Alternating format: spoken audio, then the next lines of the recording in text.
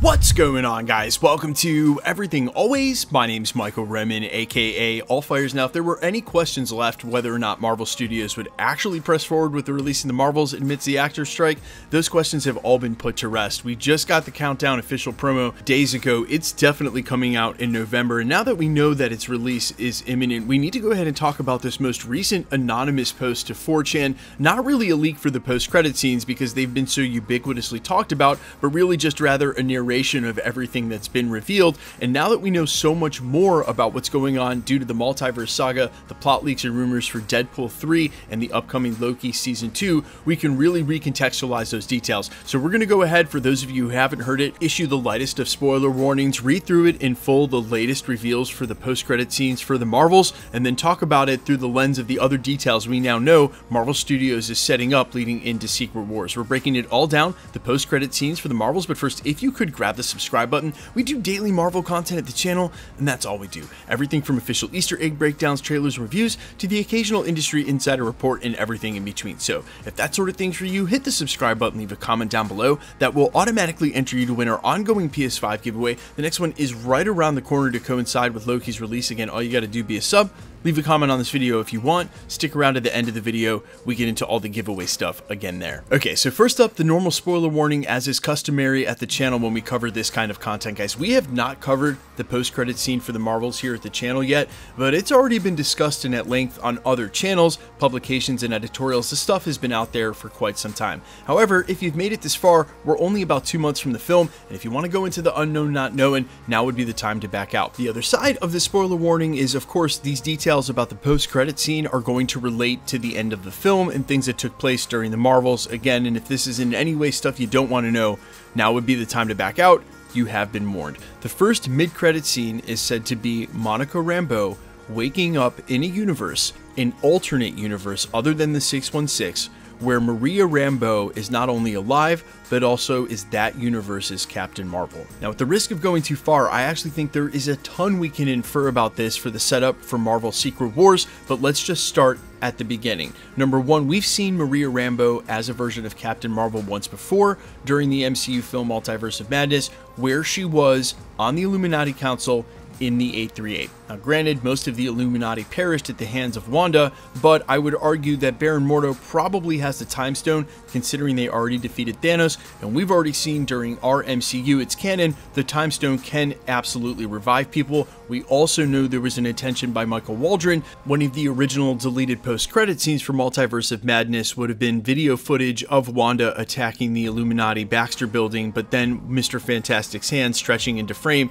to replay the footage, basically revealing that he had survived regardless of what we saw during those events. Now, that's a reveal that Marvel Studios may not have wanted to give up yet, and yes, it is an infinite multiverse where this can just be a separate universe, say 798, where Maria is also Captain Marvel. There could be lots of universes where she's Captain Marvel, but I would argue it may be much simpler than this because we already know Doctor Strange, and from the 616, our timeline and universe, interacted with the 838 in quite a major way and left a huge footprint there. I think that indelibly ties our two dimensions or universes during a time of destabilization in the multiverse, which again would make the explainer much simpler if someone like Dar-Ben, who is argued now to be going around collecting all of the resources from other home worlds, is making it so that an incursion can happen. Well, then of course the most likely universe would be the one we're closest to, and that would be the 838, given what we saw during Multiverse of Madness. Now, of course, it doesn't have to be all that deep, and maybe I've got it completely wrong. There are some other factual things that will happen as a consequence of this. Number one, she'll get to reunite with her mom, and at some point we're going to get to see Monica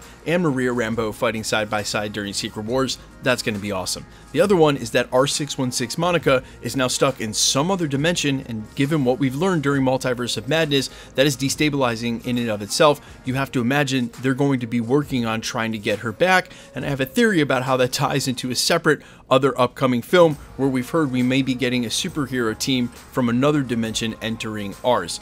Now, the second post-credit scene indicates that Ms. Marvel goes ahead and steals one of the iPads containing all the data on Earth from Nick Fury about emerging superhumans, one of which being Kate Bishop. She approaches her about putting back together the Avengers and then mentions that Ant-Man has a daughter. Obviously, this is a Young Avengers setup, but we've already heard from top brass at Marvel Studios that the Young Avengers do not have their own franchise in development. I've often wondered if they'll just show up during Secret Wars as yet another Avengers team. Just add them to the pile of teams that we're going to have by the time we get to that point. But I also wonder just how many movies and films, enough runway do they have to set up those characters? As I've speculated here recently, Marvel Studios really needs to focus in on the characters we're supposed to follow through the rest of this saga, and really needs to be careful to not stay as spread thin as we were during Marvel Phase 4. Yeah, it was awesome to go as wide as they did and keep introducing characters, but they sort of have to make good on that now. If we don't see Hercules at any single point between the end post-credit scene of Love and Thunder and then when he shows up in Secret Wars, the character is not going to matter. And while the obvious answer is, well, just make sure you work him into a film between now and then, just how many characters can they do that for when there were basically new introductions during every single Disney Plus show and a new character at every post-credit scene of a film with no tie-in? So I think that there is a lot of potential for these characters and teams, but I am so desperate for them to narrow it down so that we know what we're doing and who we're following through this. Perhaps a Young Avengers TV show would make a lot of sense given where the origins for these characters have been. Perhaps the rumored Miss Marvel Season 2 can be that lead up and focus to the Young Avengers, considering we'll see some of those other characters on Disney Plus projects like the upcoming Agatha Coven of Chaos or Darkhold Diaries or whatever it's named for now. Those sort of lead-ins would make sense. Maybe all of the shows come together, the upcoming Vision Quest with his daughter Viv, that's where it's all leading. But hopefully Marvel Studios really starts to put it together in a way that makes sense and tying these characters together instead of just showing up new at the end of post-credit scenes. Speaking of which, I know there was a rumor out there for quite some time, based on the fact that Galactus may be the villain in Fantastic Four, that we were going to get a Galactus cameo during the post-credit scene of the Marvels. And while I would not get my hopes up for that, it definitely would be much more in line with what Marvel's been doing recently, just dropping new characters in at the end. And if you're wondering, well, how and why would that even have fit into the story? Again, it ties into my theory about where Monica may have actually ended up by the end of the film, a topic for a different video, and maybe something that you guys have figured out based on what I said during this video. But as always, guys, let me know all your thoughts down below in the comments. I'm all ears. Quickly, let's get into the giveaway stuff before I let you go. All right, we are still giving away PlayStations at the channel. We've got 3 more giveaways this year: the Marvels, What If, and Loki. We've also got a comic book giveaway that we're going to do during October. If you want to be entered to win, it's super simple. All you got to do, hit the subscribe button, then leave a comment down below. And because it's truly random, the more videos you comment on, the better chance you have of winning.